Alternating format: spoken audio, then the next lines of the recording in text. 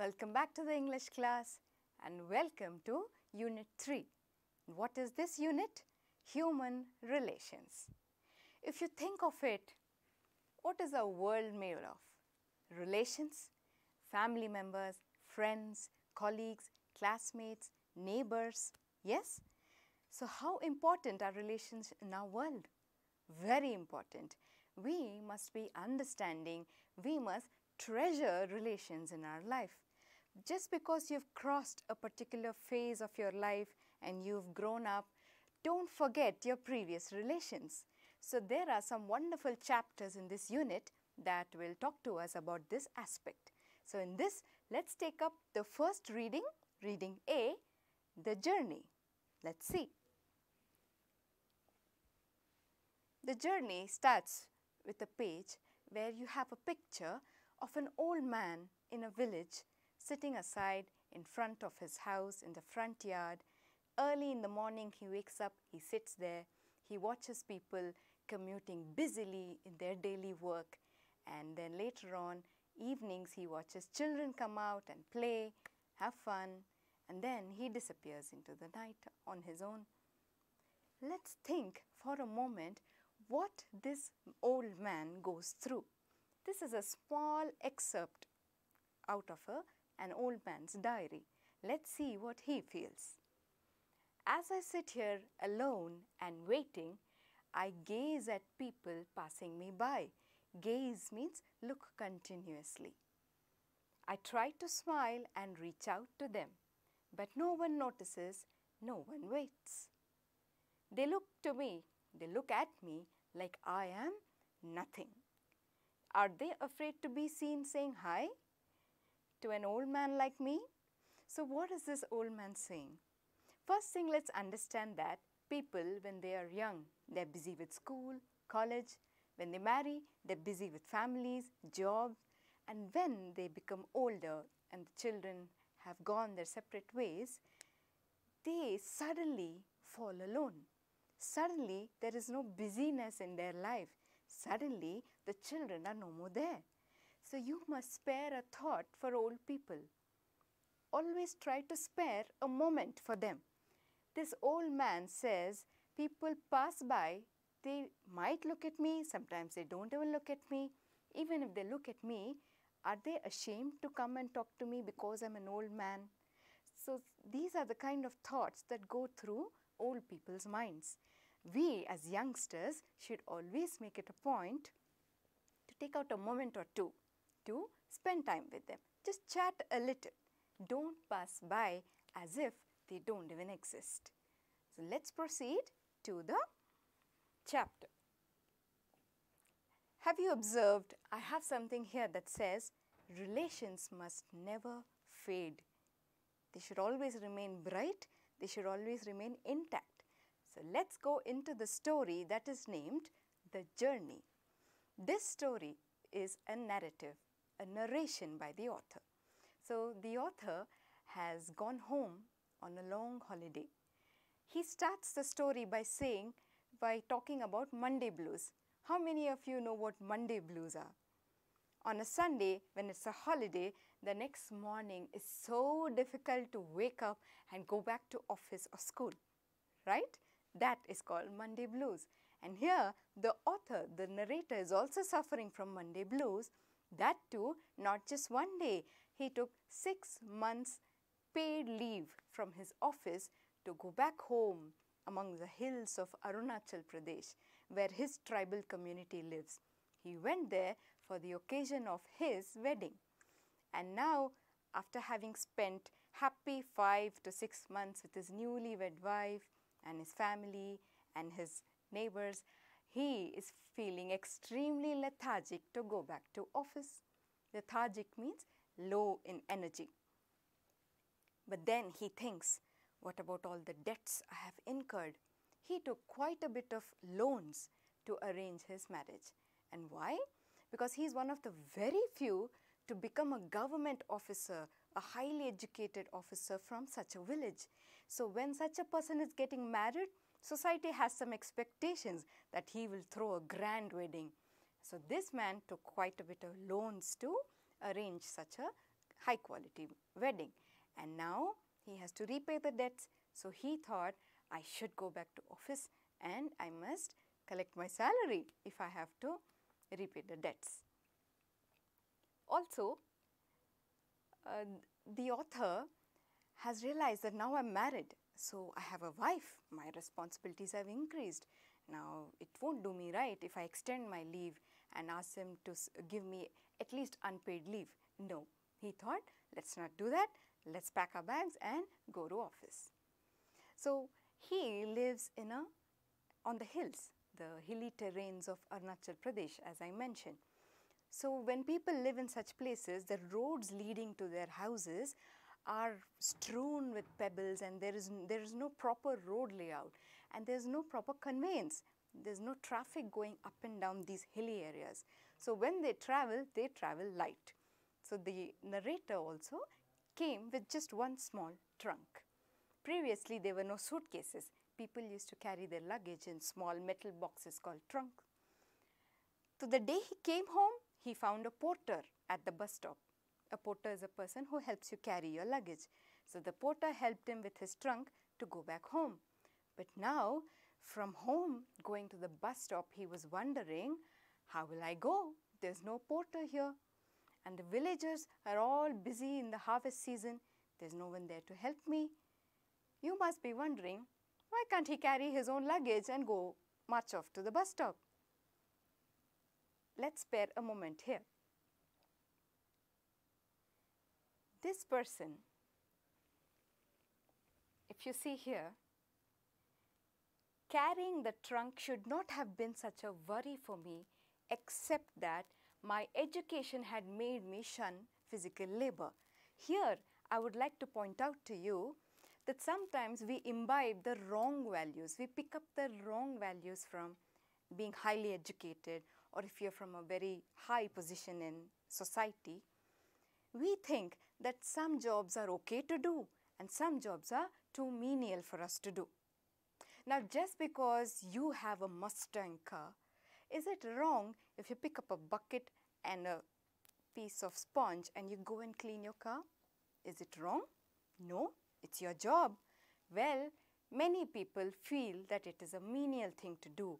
They are so educated and high-fi society status that they shouldn't be doing such jobs. That is wrong. But the narrator here is definitely suffering from it.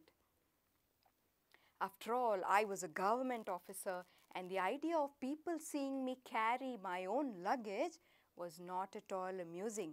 So he's so self-conscious, he has this false prestige. What will people think about me? But that's not needed. You must be an example for people, yes? Otherwise, for a young man like me, it's not a big deal to carry that.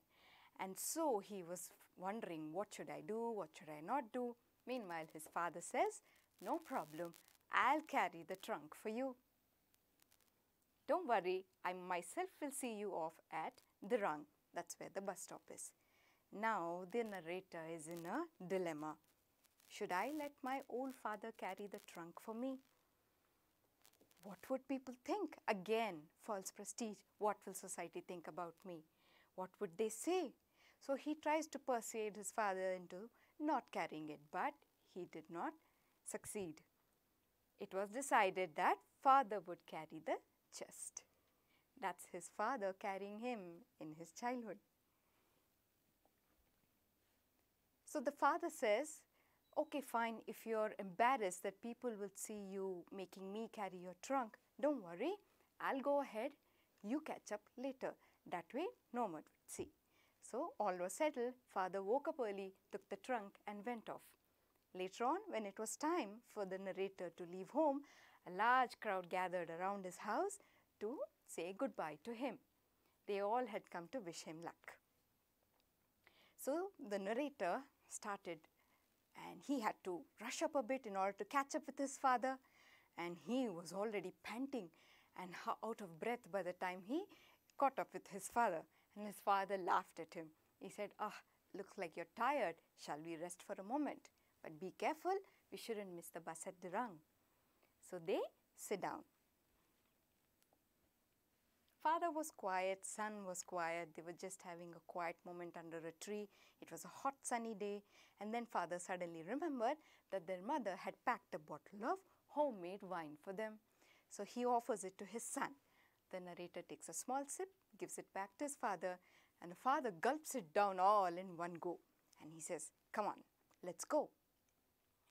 Now this road they're traveling on is full of stones and pebbles, and it's not easy to walk.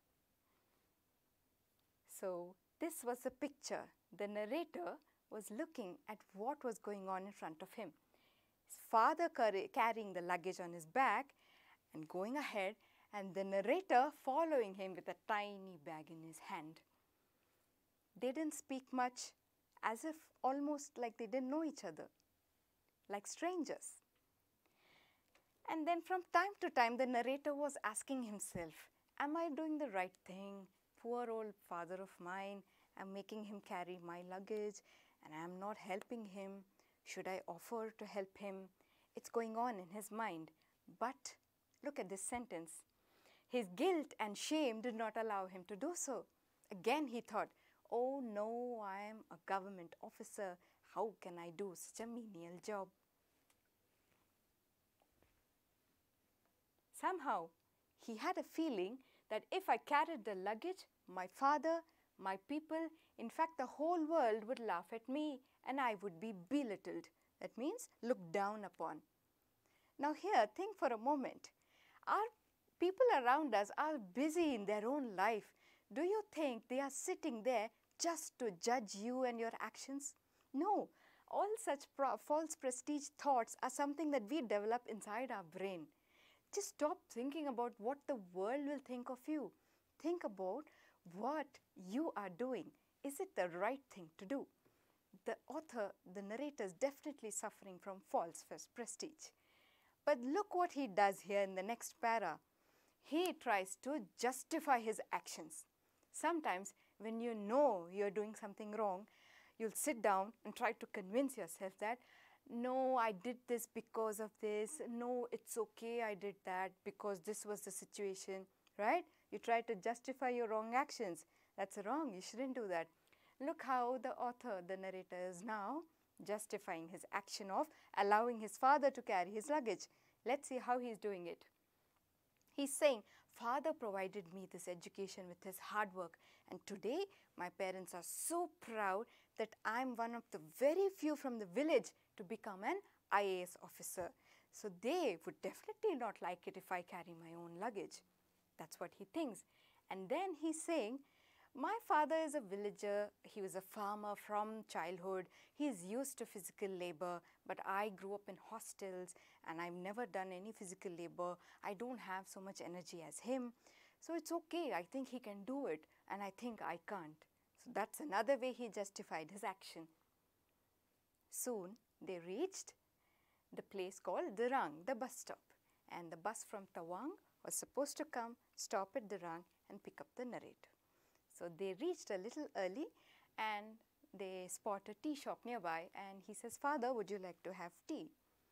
And the father says, no, not tea, but do you have an old pair of shoes?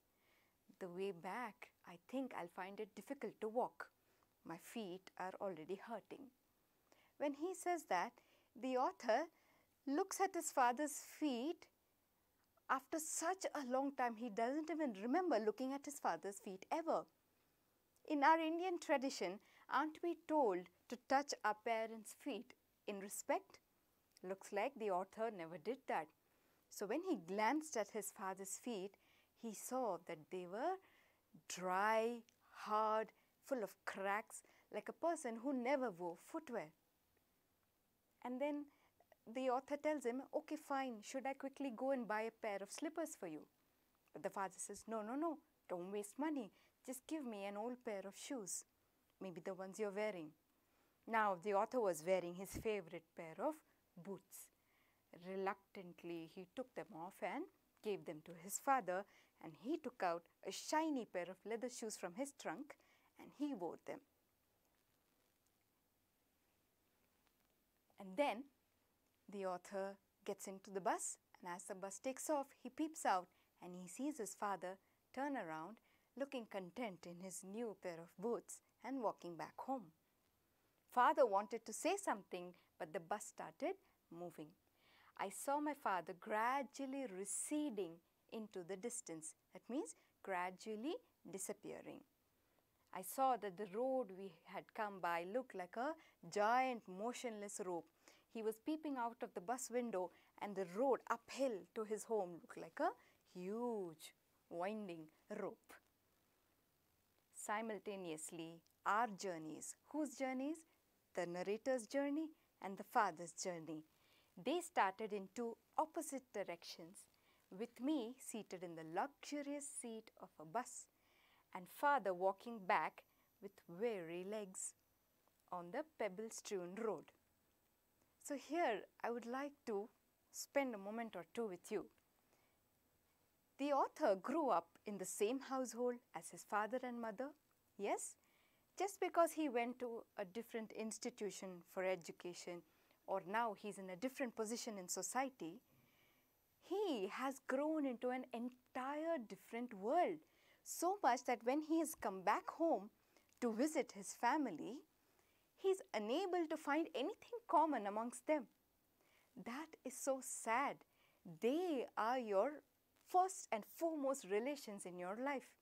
Yes, your parents, that's where you grew up. So when you go back to them, try to go back to their world. Do not let the education or the new society you're living in tear you apart from them. That's not the right thing to do. Relations must never fade. So this is a real life story of the author, Mr. Yeshidorji Tongchi, and he recently received the Padma Award in 2020. And this was initially written in Assamese language because he is from the hills of Arunachal Pradesh. It has been translated into English by Mr. D.P. Nath. So this person wrote this story for you all to understand that relations are important. You mustn't change so much that the relations, the basic core of your life disappears. Keep it intact and treasure your relations. Now that's a wonderful story there, right? It's a narrative out of his real life.